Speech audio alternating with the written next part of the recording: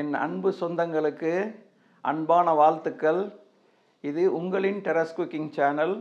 நான் உங்கள் மீரான்.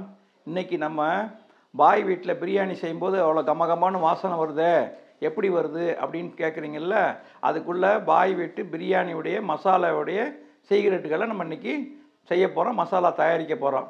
அதில் எங்களுக்கு அனுபவம் இருக்கிறதால நாங்கள் இந்த ராப் மெட்டீரியலை வச்சே நாங்கள் அதுக்கு தேவையான அளவு கூட்டி குறைச்சி போட்டுக்கிடுவோம்.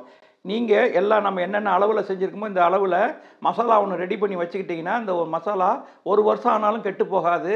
இந்த மசாலாவை நம்ம வீட்டிலேயே தயாரித்து நீங்கள் பிரியாணி மசாலான்னு வாங்க வேண்டியதில்லை. அந்த பிரியாணி மசாலா இதெல்லாம் சேர்க்க மாட்டாங்க.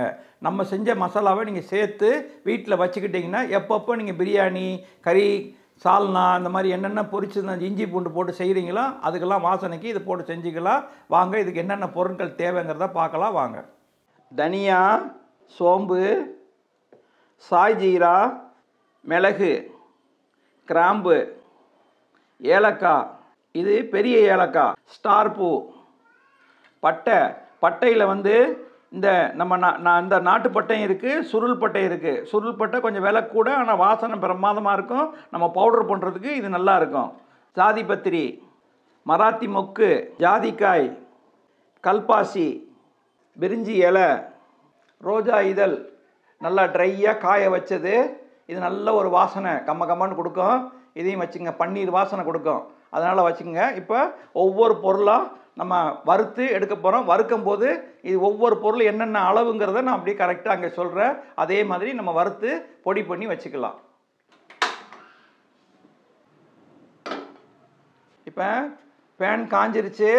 தனியா 100 கிராம்,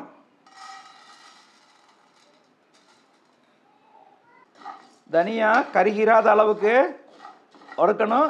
எந்த பொருள் கருகினாலும் மசாலாவுடைய டேஸ்ட்டு வேறையாக போயிடும். கருகாமல் வறுக்கணும். பொறுமையாக தீய சிம்மில் வச்சு பொறுமையாக வறுக்கணும்.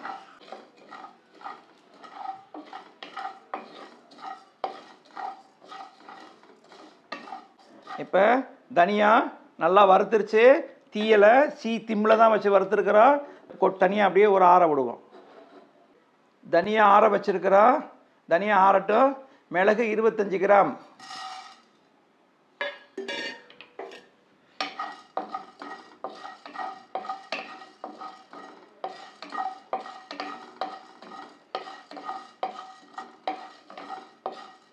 எல்லாம் 2 நிமிஷம் வறுத்தா போதும். ஒவ்வொன்றும் மிளகு வறுத்தாச்சு, 2 நிமிஷம் வறுத்துருக்குறோம், போதும் அந்த 2 நிமிஷம்.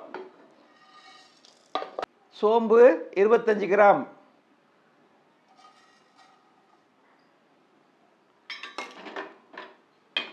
இதையும் சிம்மிலேயே 2 நிமிஷம் வறுத்துக்கிடுவோம்.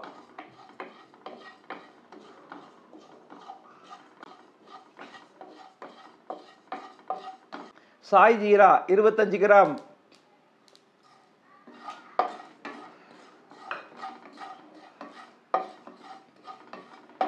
இந்த சாய் ஜீரா எல்லா மார்வாடி கடையிலையும் இருக்கும். அவங்க நீங்கள் போனீங்கன்னா நம்ம சாய் ஜீரான்னு கேட்டால் கொடுப்பாங்க. இது ஒரு நல்ல எக்ஸ்ட்ரா ஃப்ளேவர் நல்லா கொடுக்கும். இந்த சோம்பும் சாய் ஜீராவும் 2 நிமிஷம் வறுத்தாச்சு. இப்போ எடுத்து கொட்டிடலாம். கிராம்பு 15 கிராம், கிராம்பு கரைச்சலாக தான் போடணும், ரொம்ப ஜாஸ்தி போடக்கூடாது. கிராம்பு வறுத்தாச்சு, அதுவும் 2 நிமிஷம் தான் வறுத்துருக்குறோம், அதையும் போட்டுக்கலாம். அடுத்து பட்டை 25 கிராம், சுருள் பட்டையும் நம்ம வீட்டில் யூஸ் பண்ணக்கூடிய நாட்டு பட்டையும் சேர்ந்து போடுறோம்.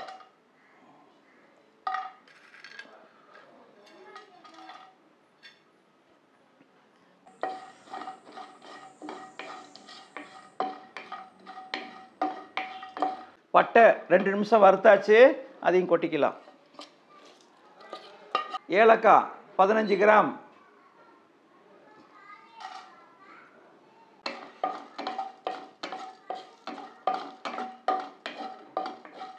ஏலக்காய் 2 நிமிஷம் வறுத்தாச்சு, அதையும் கொட்டிக்கலாம். ஸ்டார் பூ 25 கிராம்,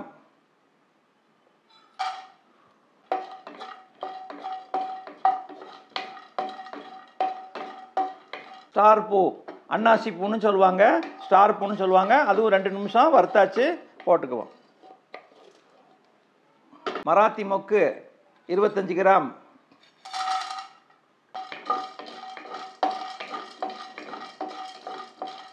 இந்த மராத்தி மொக்கு மிக்சியில் போட்டு அடிக்கும்போது உடையாது, அதனால் கையில் உடைச்சிட்டு அப்புறம் தூக்கி போட்டுக்கலாம். மராத்தி மொக்கு வறுத்தாச்சு, 2 நிமிஷம் போட்டுக்கலாம். ஜாதி பத்திரி 5 கிராம். நிறைய போடக்கூடாது. ஜாதி பத்திரி 5 கிராம் தான் போடணும். நிறைய போட்டால் ஒரு மாதிரி எரிச்ச வாசனை வரும். அதனால் ஜாதி பத்திரி 5 கிராம், ஒரு 4-5 பூ மட்டும் போடுறோம். 5 கிராமு பூ பெருசாக இருந்தனால பிச்சு போட்டிருக்கேன் நல்லா வறுபடட்டுன்றதுக்காக.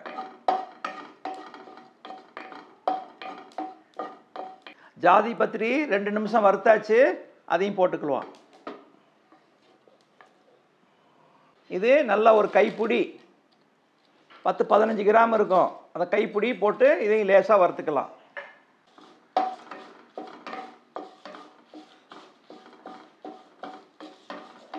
பிரிஞ்சி இலை வறுத்தாச்சு, 2 நிமிஷம், அதையும் போட்டுக்கலாம். அடுத்தது பெரிய ஏலக்காய். நம்ம எப்பவும் யூஸ் பண்ணுறது சின்ன ஏலக்காய்.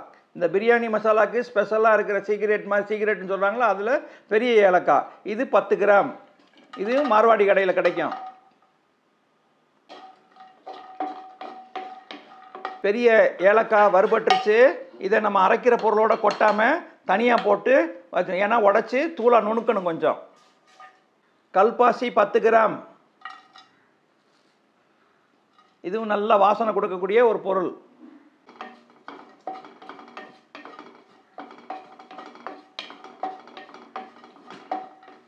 கல்பாசி 2 நிமிஷம் வறுத்தாச்சு, அதையும் கொட்டிக்கலாம். ஒரு 25 கிராம் ரோஜா இதழ், காஞ்ச ரோஜா இதழ், அதை வறுத்துக்கலாம். நம்ம இந்த ரோஜா இதழ் போடுறதால சாப்பாட்டில் ஒரு நல்ல ஒரு பன்னீர் வாசனை வரும். ரோஜா இதழ் வறுபட்டுருச்சு, அதையும் கொட்டிக்கலாம். அடுத்து 3 ஜெய்ஃபல்னு சொல்கிற ஜாதிக்காய். ஜாதி பத்திரி போட்டோம், ஜாதிக்காய் 3 காய். அதை நம்ம நுணுக்கி போட்டிருக்கோம் வறுக்கிறதுக்காக.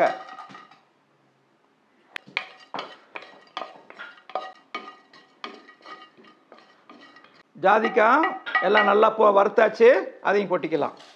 எல்லா பொருளும் வறுத்துட்டோம்.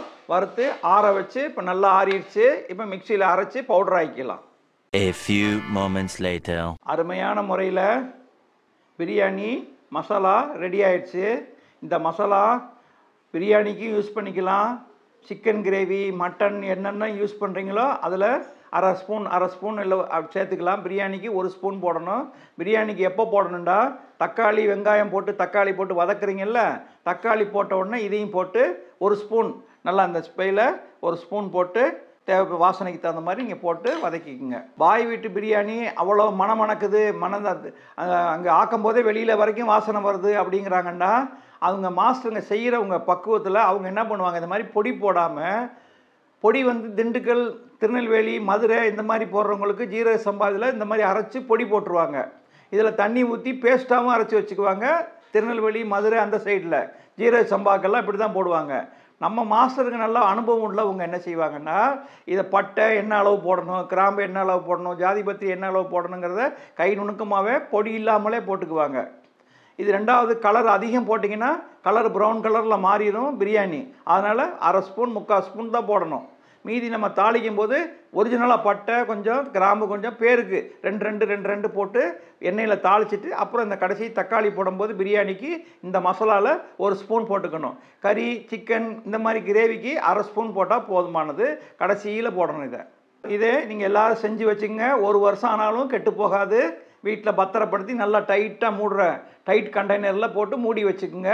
நம்ம தேவைப்படும் போது நீங்கள் கரம் மசாலா வாங்க வேண்டிய அவசியம் இல்லை, பிரியாணி மசாலா வாங்க வேண்டிய அவசியம் இல்லை. இதையே உங்களுக்கு எல்லா மசாலாவுக்கும் வாசனைக்கு போதுமானதாக இருக்கும். எல்லாரும் அவரோட எதிர்பார்த்த இந்த பிரியாணி மசாலா உங்களுக்கு எல்லாருக்கும் பிடிச்சிருந்தா லைக் பண்ணுங்கள், கமெண்ட் பண்ணுங்கள், ஷேர் பண்ணுங்கள், சப்ஸ்கிரைப் பண்ணுங்கள், பெல் பட்டனை கிளிக் பண்ணுங்கள். அடுத்த வீடியோவில் சந்திக்கும் வரை உங்கள் மீரான்.